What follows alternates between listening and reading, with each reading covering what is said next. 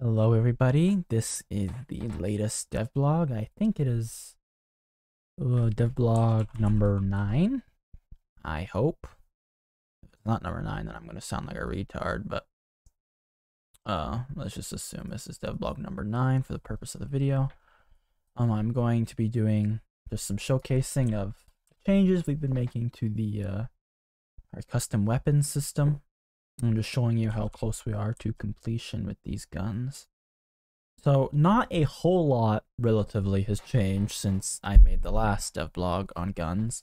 Mainly fixes to third person and tons of bug fixing. That's been really it that we've been doing. So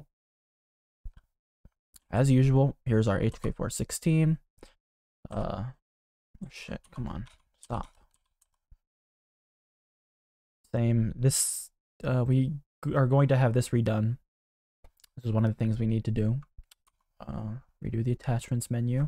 We're going to have an ammo counter, not just that little limp dick thing you see in the bottom left there. We'll have an actual well-made ammo counter. Ignore that. That's just for testing purposes.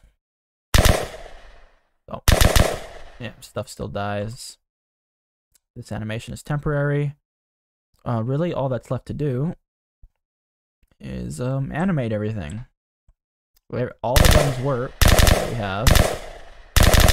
They kill things. So it all works. Just we need to make it look pretty now. Same with the Glock here. Like first person Glock is done. Just need some attachments, maybe put a red dot. Make a suppressor on there. Some sort of extended mag, you know. But as you can see, headshots do more damage. Yeah, those animations, reload animations, are just temporary. But no, really all that we have to do, finish up all the animations, get some fancy UIs in, model more guns, of course. These are the only two new gun models we have, except for the AK-47. So we'll be remodeling, Noobtail will be remodeling all the guns we have, making them look pretty swag. Yeah, you can go to rest like this. All we need to do is make everything visible to other players and not have your guns stick out like this, and we will be ready to get the guns in, finally. And so, yeah, third person will work like this. You'll be, oh, sorry, yawn. Be stuck in a shift lock like movement. You'll be able to see, like, I'm aiming here. The gun will actually come up and aim, and you move slower when you're aiming. You'll be able to shoot while you're running like this. But now you'll actually be aiming the gun. And yeah. So just animations, really. UI updates. Just quality of life fixes, add more attachments, model more guns, and then we'll be ready to get this update out, hopefully soon.